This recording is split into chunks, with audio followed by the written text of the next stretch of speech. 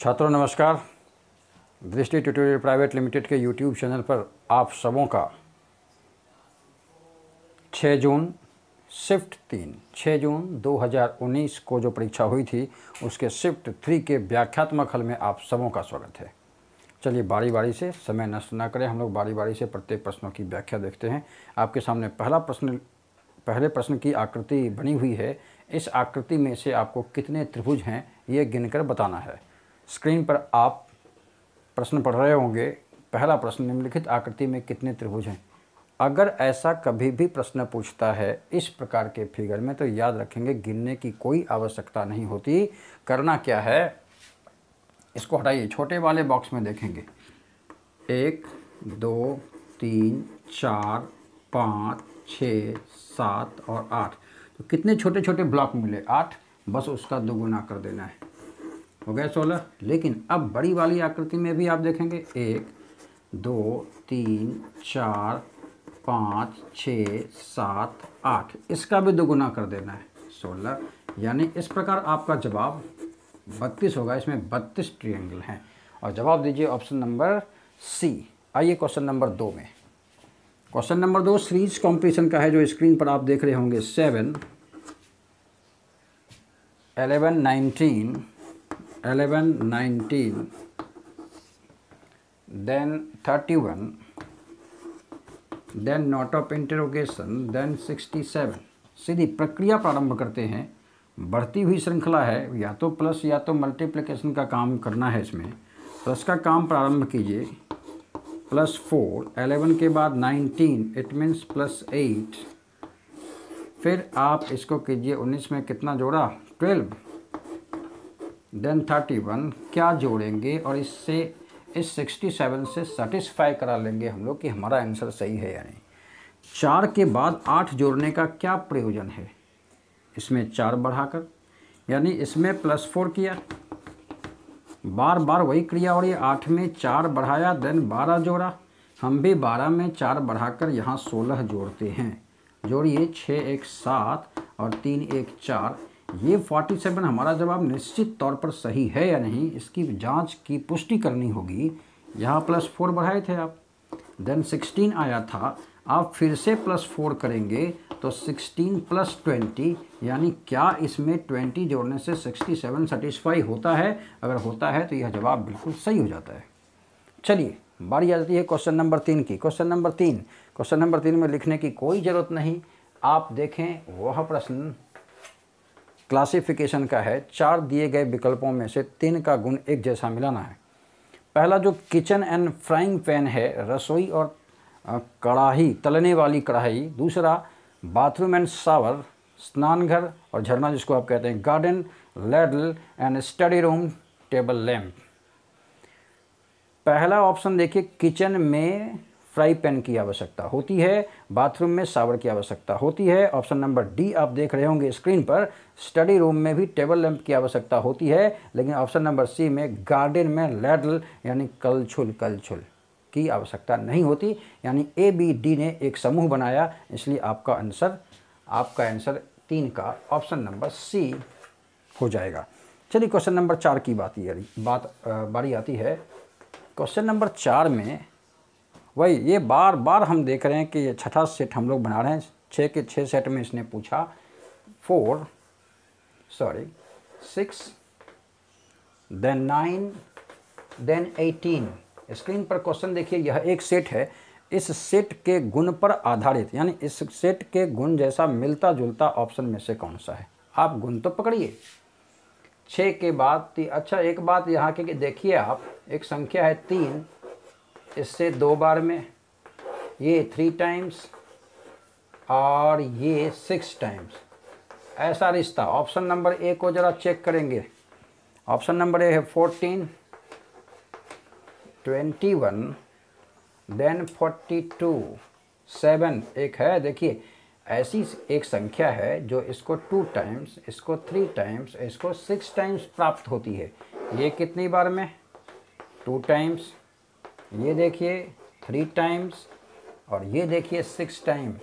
और आप देखेंगे इस सेट जैसा गुण ऑप्शन नंबर ए में विद्यमान है, इसलिए क्वेश्चन नंबर 4 का आंसर आप ऑप्शन दे देंगे ए।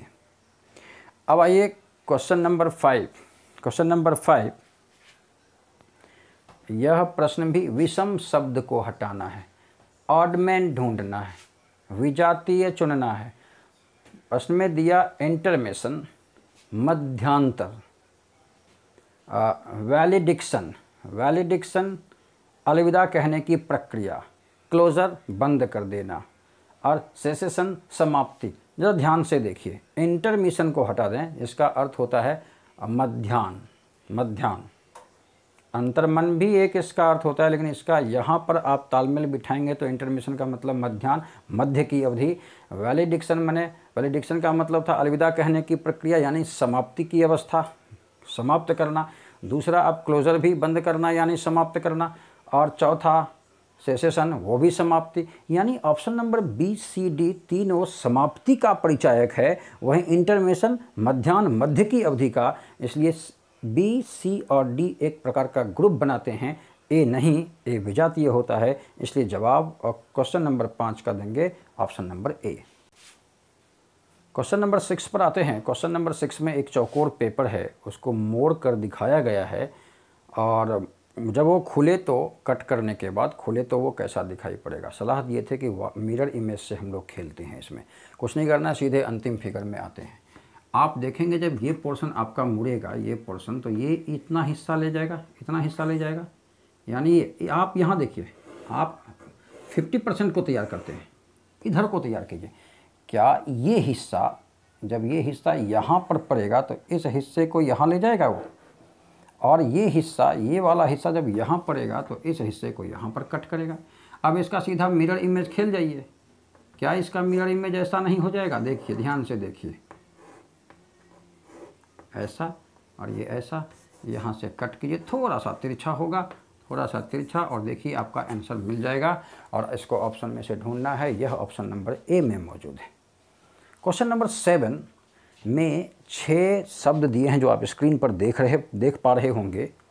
क्लाउड, रेनबो, डेवस्टेशन तबाही, रेन बारिश, लो प्रेशर कम दबाव, और फ्लड को एक तार्किक शाब्दिक अर्थों में सजाना है। इसके अर्थ भी निकलने चाहिए, तार्किक होने चाहिए और सार्थक क्रम भी होना चाहिए। तो आप क्लाउड, बादल, इंद्रधनुष, तबाही, बारिश और कम दबाव तथा बाढ़ को सजाएंगे तो सबसे पहले कम दबाव, लो प्रेशर हो। ध्यान से देखिएगा इसको। सातवां प्रश्न होगा ना, 7वां प्रश्न में सबसे पहले लो प्रेशर हो। लो प्रेशर के बाद ठहर जाइएगा, बादल का निर्माण होगा, यानी 1 नंबर ऑप्शन स्क्रीन पर देखिएगा जरा सा। देन बारिश होगी और बारिश होने के बाद इंद्रधनुष का निर्माण होगा, ये भी आप समझ रहे होंगे। दूसरे नंबर पर आता है, फिर आपका आ जाता है कौन कौन सा बच गया, बाढ़ और तबाही। बाढ़ आएगी तब तबाही होगी, यानी 6 हो जाएगा, और तबाही किस में लिखा भाई? 3 में। आपको दिए गए विकल्पों में से 5, 1, 4, 2, 6, 3 अर्थात ऑप्शन नंबर सी को जवाब देना चाहिए। आइए क्वेश्चन नंबर 8, और क्वेश्चन नंबर 8 को देखते ही बच्चे समझ रहे होंगे कि एम्बेडेड फिगर का प्रश्न है। देखिए, प्रश्न को पढ़ने के लिए नहीं, अब तो प्रश्न देखे और पहचाने, ये तो भाई एम्बेडेड का है सीधा। एम्बेडेड का मतलब क्या है? ये जो आकृति है किस में छिपी हुई है, आप ध्यान से देखिएगा। ऑप्शन नंबर सी में हम दिखाते हैं आपको, ये दिख जाएगा, ये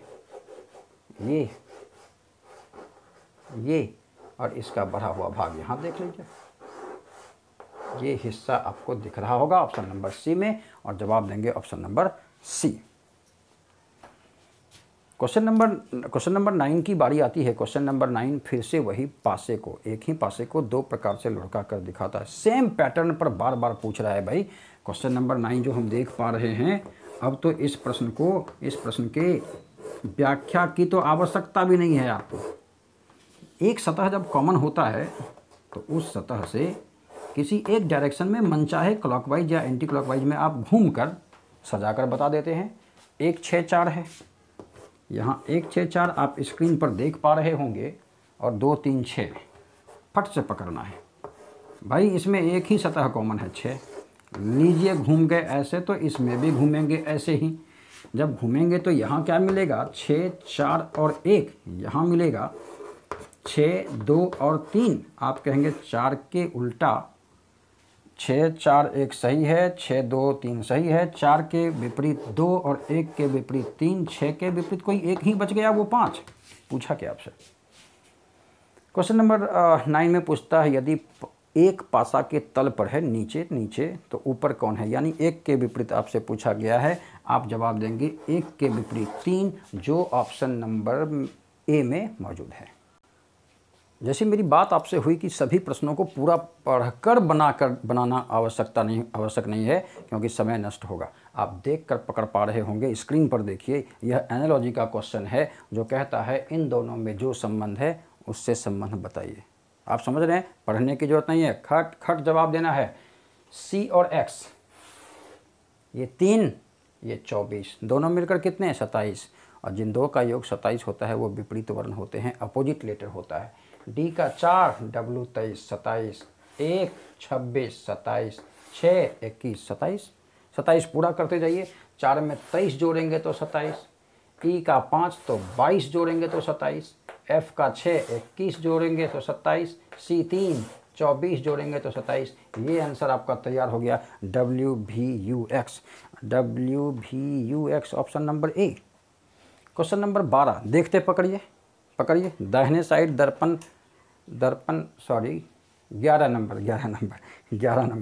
11 नंबर को तो भाई आप स्क्रीन पर देख रहे होंगे। 11 नंबर को उस शब्द का चयन कीजिए ना जो दिए गए जोड़ी से मेल खाता हो। मेल किससे खिलाना है, ऑथर एंड बुक, लेखक और पुस्तक। संबंध बताइए, लेखक पुस्तक की रचना करते हैं। उसी प्रकार सीधा सीधा ऑप्शन डी में देखिए, मकड़ी के जाला का निर्माण करती है। इसलिए 11 नंबर का आंसर डी होगा। और देखिए ना, माँ बेटे का निर्माण, डॉक्टर, ऐसा कुछ भी नहीं है। तो सबसे अच्छा ऑथर किताब का निर्माण करते हैं, तो स्पाइडर वेब का निर्माण करता है। क्वेश्चन नंबर 12 पहचान रहे हैं, दर्पण छवि का है, मिरर इमेज का है। मिरर अगर राइट साइड रखा हो तो प्रतिबिंब कैसा होगा, देखिए बना कर दिखाते हैं। वैसे आंख से विजिबल हो जाएगा आपके ऑप्शन में। इस त्रिभुज का तो भाई ऐसा ही होना है, इस डंटे का ऐसा, ये डंटा यहाँ और ये डंटा वहाँ, क्लियर। ये इधर झुका तो वो उधर झुक जाएगा, ये ऐसे है तो ये ऐसे है, और ये डंटा तो ऐसे हो ही जाएगा। बोलिए ऑप्शन में कहीं दिखा, बनाने की तो ज़रूरत थी नहीं, सीधा सीधा आप देख कर जवाब दे रहे थे। ऑप्शन नंबर डी में ये मौजूद है। आइए क्वेश्चन नंबर 13 देखकर सभी बच्चे पकड़ पा रहे होंगे, यह भी एनालॉजी का क्वेश्चन है। LAMP को कैसे लिखा, जैसे जैसे लिखेगा हम लोग करेंगे। सबसे पहले इसने क्या किया, P कहाँ से लाया, आखिरी वाले को उठाया, तो हम लोग आखिरी वाले को उठा लेते हैं, एक काम हमारा हो गया। सेकंड में A, सेकंड वाले को सेकंड में ही रखा, तो हम भी सेकंड वाले को सेकंड में रख देते हैं। ये L कहाँ से लाया, पहले वाले को, तो हमारा पहला वाला M है, हम ले आते हैं। M तीसरा वाला, हमारा तीसरा वाला L है, हमारा जवाब क्या होगा, EAML। क्या ऑप्शन में मौजूद है, EAM, देखने दीजिए EAML है option number C. Question number 14 में आ जाइए। 14 को देख करके पहचान पा रहे होंगे सभी लोग।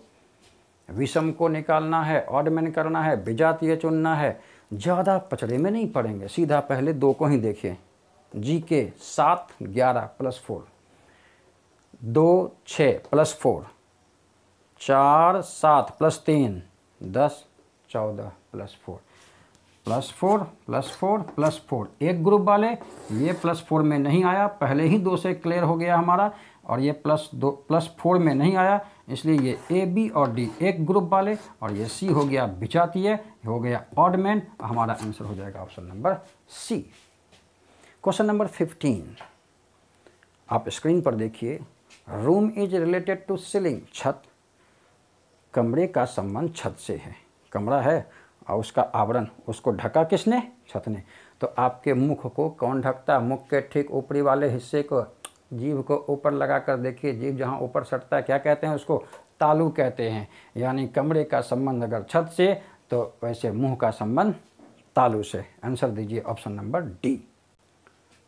आइए क्वेश्चन नंबर 16 की बारी आ गई। क्वेश्चन नंबर 16 को तो हल करना ही पड़ेगा। इसने कहा कि कुछ मैथमेटिकल ऑपरेटर को उसने परिवर्तन कर दिया, परिवर्तन के आधार पर सॉल्यूशन देना है। सबसे पहले आप देखेंगे इसने कहा भाग का अर्थ जोड़, इसको जोड़ कह दिया उसने, ठीक है। जोड़ का अर्थ घटाव, घटाव कर देते हैं, घटाव का अर्थ गुना, गुना कर देते हैं, और गुना का अर्थ विभाजन, डिवाइड। बाकी सब सेम रहेगा ना भाई। 72, ध्यान से देखिए, 9 3 8 2 सॉल्व करेंगे। सबसे पहले डिवीजन की प्रक्रिया, 8 9 72, तो ये 8 इंटू 3 प्लस 8 माइनस 2, 8 3 24, 8 32, और 32 में 2 गया, आपका जवाब कितना हो जाएगा? 30। दिए गए विकल्पों में से ढूंढिए option number C. Question number 17, complex नहीं मानेंगे इसको, किसी एक आकृति को पकड़िए। देखिए चालाकी, कितने चालाकी से इसको बनाना चाहिए सीरीज कॉम्प्लीशन के प्रश्न को। यह सीरीज कॉम्प्लीशन का प्रश्न है, आप देखिए गौर से। सबसे पहले एक काम करते हैं हम लोग, देखने की कोशिश करते हैं इसको। त्रिभुज अंदर की ओर सुटका था, ये बाहर की ओर निकल गया, फिर सुटक गया, फिर निकल गया, फिर सुटक जाएगा, ये तो तय है। अरे सुटकने का मतलब ये, बाहर निकलने का मतलब ये, और ये सुटक गया और ये भुटक गया, बोलिए ना सीधा सीधा। लेकिन सबसे पहले बात क्या होगी, अब त्रिभुज कैसे वाली होगी? ऐसे वाली होगी। सुटक गया, भुटक गया, सुटक गया, फिर भुटक गया, सुटक जाएगा, लेकिन पोजीशन 1 नंबर पर, 2 नंबर पर, 3 नंबर पर, 1 नंबर पर, और यहाँ पर हो जाएगा। अब मुख इधर होगा कि इधर? देखिए मुख इधर, मुख राइट में, लेफ्ट में, राइट में, लेफ्ट में, और मुख किधर हो जाएगा इस बार? राइट में। कौन कौन से ऑप्शन में राइट में है? केवल सी, बी और सी में है, केवल बी और सी में है। इसी दोनों में कोई ऑप्शन होने वाला है, बी और सी में ही ऑप्शन होने वाला है। चलिए पकड़ते हैं, अब इसको पकड़ते हैं। ये त्रिभुज बाहर की ओर है, ये देखिए अंदर की ओर है, ये बाहर की ओर है, ये अंदर की ओर है, बाहर की ओर होगा। गौर से स्क्रीन पर देखिए, ऑप्शन नंबर बी में अंदर की ओर है, यानी इसको अंदर की ओर मानेंगे ये, और इसको हम लोग बाहर की ओर मानते हैं। ये बाहर की ओर, अंदर की ओर, बाहर की ओर, अंदर की ओर, और बाहर की ओर होगा, और यह ऑप्शन नंबर बी में नहीं मौजूद है, अर्थात ऑप्शन नंबर सी जवाब हो जाएगा। पूरा बनाने की जरूरत कहाँ है सीरीज कॉम्प्लीशन को? एक आकृति को पकड़ते हैं, वो फिर जाकर उससे ऑप्शन को छांटने की कोशिश करते हैं। आ जाइए क्वेश्चन नंबर 18, आप देख कर पकड़ रहे होंगे, ये एनालॉजी का क्वेश्चन है। यहाँ एक जोड़ी दी गई है, एक पेड़ दिया गया है, इसके बीच का रिलेशन, हूबहू रिलेशन दिए गए ऑप्शन में से ढूंढना है। क्या है भाई संबंध? तो इसमें है, आप कहेंगे सर ये जो संख्या है ना 35, इसमें एक जोड़ दिया है 36, उसका रूट निकाल कर यहाँ कर दिया है। यही चीज़ आप ऑप्शन नंबर ए में दिख रहा होगा आपको, 120 और 11 में यह संबंध है। देखिए संबंध है कि नहीं। 120 में एक जोड़ा तो 121 का रूट निकाला, आया 11, यानी जवाब देंगे ऑप्शन नंबर ए। आ जाइए क्वेश्चन नंबर 19 और क्वेश्चन नंबर 20, दोनों ही श्रृंखला संपूर्ण का है, सीरीज कॉम्प्लीशन का है। ये लगातार पैटर्न पर आधारित है, तो ये संख्याओं पर आधारित प्रश्न है। कैसे बनाते थे याद है ना? गिनते हैं 1 2 3 4 5 6 7 8 9 10 11 12 13 14 15 16 17 18। 18 का मतलब 3 में बांटेंगे, सीधा सीधा बांटते जा रहे हैं, बांटते जा रहे हैं, बांटते जा रहे हैं। पकड़ा गया, पकड़ा गया। एक ए बी सी यहाँ नहीं होगा, यहाँ होगा, यहाँ नहीं होगा, यहाँ होगा। अल्टरनेट है A B C, A B C, A B C. यहाँ डी बी है तो अंत में डी बी होगा, यहाँ भी डी बी होगा। पकड़ाया A B C, A D B, A B C, A D B, A B C, A D B. क्या क्या भरे भाई? यहाँ आप बी भरते हैं, यहाँ आप डी भरते हैं, यहाँ पर सी, यहाँ पर बी, यहाँ पर क्या भरे थे? कुछ नहीं भरे थे। फिर आपने ए भरा था, B D C B A, B D C B A, option number A में मौजूद है। क्वेश्चन नंबर 20 की बारी आ गई। आसान, सीधा प्रक्रिया प्रारंभ कीजिए। सोचने का, विचारने का समय नहीं होता हम लोगों के पास। कितना जोड़ा? 10 जोड़ा। अब कितना जोड़ा? 3 के बाद 10 के बाद कितना जोड़ता है? ये जोड़ता है 11 में 3 गया 8 और 2 में गया 18 जोड़ता है। यहाँ कितना जोड़ेगा? कितना जोड़ेगा चेक करेंगे। 91 दिया है तो सेटिस्फाई करा के पता कर लेंगे कितना बढ़ाया। ये 8 बढ़ा के किया है। 8 बढ़ाएंगे क्या इसमें? बढ़ाइए 8। 18 में 8 बढ़ाएंगे तो 26 हो जाएगा। जोड़िए 6 1 7 3 2 5 57। अब सेटिस्फाई कराते हैं। 26 में भी 8 बढ़ाते हैं। 28 6 34 57 में 34 जोड़ने से 7 4 11 के 1 बाकी 1 5 3 8 1 9 सेटिस्फाइड, यानी हमारा आंसर 57 बिल्कुल सही। ऑप्शन की तलाश कीजिए, ऑप्शन नंबर ए में मौजूद है। आइए क्वेश्चन नंबर 21 को पढ़ने की जरूरत नहीं, आप देखकर समझ रहे होंगे, यह सिलोजिज्म का क्वेश्चन है। सभी हैं वाले वाक्य को ए कहते हैं और इसको आई कहते हैं, कन्फर्म। और मध्यपद इस बार ऐसे है, जब मध्यपद ऐसे होता है तो स्टेटमेंट नीचे से ऊपर चलती है, यानी ये आई प्लस ए का मामला होता है। और रूल आपको पता होगा, आई प्लस ए बराबर आई, यानी कुएं और पुल में कुछ कुएं पुल और कुछ पुल कुएं, ये सही हो जाता है। इस प्रकार 2 नंबर सही हो जाता है। लेकिन जब दोनों ही स्टेटमेंट पॉजिटिव हैं तो नेगेटिव की तो कभी परिकल्पना की ही नहीं जा सकती है। और याद रखिएगा, सभी पुल कुएं हैं, ए नामक स्टेटमेंट, सभी वाला स्टेटमेंट तभी सत्य होता है जब दोनों स्टेटमेंट सभी के होते हैं। एकदम याद कर लीजिए, दोनों स्टेटमेंट ए के होंगे तभी कंक्लूजन ए का होगा। यहाँ दोनों ए का नहीं है, यानी यह भी गलत। केवल दो कहाँ है, ढूंढने दीजिए। ऑप्शन नंबर सी में ओनली कंक्लूजन 2 फॉलोज। इस प्रकार आंसर नंबर सी। चलिए बारी आ जाती है क्वेश्चन नंबर 22 की। क्वेश्चन नंबर 22 को देखेंगे। लॉजिकल वेन डायग्राम में 3 शब्दों को सजाना है। वीमेन, एंटरप्रेन्योर्स और इंजीनियर्स। महिला, उद्यमी और इंजीनियर, क्या रिलेशन हो सकता है इनमें? आप कहेंगे सर कुछ महिलाएं उद्यमी हो सकती हैं तो कुछ महिलाएं इंजीनियर भी हो सकती हैं, कुछ उद्यमी महिला हो सकती हैं और कुछ उद्यमी इंजीनियर हो सकते हैं। वही बात इंजीनियर के साथ भी लागू होता है, यानी तीनों में एक समान गुण है, एक जैसा है। क्या? कुछ महिलाएं उद्यमी होंगी और कुछ उद्यमी महिलाएं इंजीनियर होंगी। ये किसका प्रतीक? ये वाला। कुछ ऐसी महिलाएं जो उद्यमी और इंजीनियर दोनों हैं। आपको इस ऑप्शन का चुनाव करना चाहिए। 22 नंबर में यह ऑप्शन नंबर सी में मौजूद है। आइए क्वेश्चन नंबर 23। सब लोग पहचान रहे होंगे देखकर, कोडिंग डिकोडिंग का है। इसको ऐसे कोडिंग किया तो बताइए इसकी कोडिंग कैसी होगी? पकड़िएगा। क्या किया ना, 3 इधर छोड़ दिया, मध्य वाले 2 को रख दिया यहाँ। हम भी 3 को छोड़ते मध्य वाले को यहाँ रखते हैं, SO। क्लियर? पहले 3 को क्या करता है, SED को यहाँ देखिए DES लिखता है, आप PER को उलट कर लिख दीजिए REP, हो गया। IVE को उलट कर उल्टे क्रम में EVI लिखता, NAL को उलट कर आप लिखिए LAN। और ध्यान से देखिए, यह विकल्प में अवश्य मौजूद होगा। विकल्प नंबर सी में मौजूद है। क्वेश्चन नंबर 24 देखते ही पहचान रहे होंगे, क्लासिफिकेशन का है। पकड़ने की कोशिश करते हैं। 3 को एक ग्रुप में रखकर क्लासीफाई करना है और एक विजातीय हो जाएगा। पकड़ते हैं 2 से, ABCDEFGH नहीं पकड़ा है, सब में समान गुण। लेकिन अब देखिए, OP लगातार, QR लगातार, ST लगातार, TU होना चाहिए था। ये तीनों एक जैसा, ये विजातीय, इसलिए ऑप्शन नंबर डी हमारा विजातीय हो जाता है। और जवाब देंगे क्वेश्चन नंबर 24 का ऑप्शन नंबर डी। पहचान रहे होंगे 25।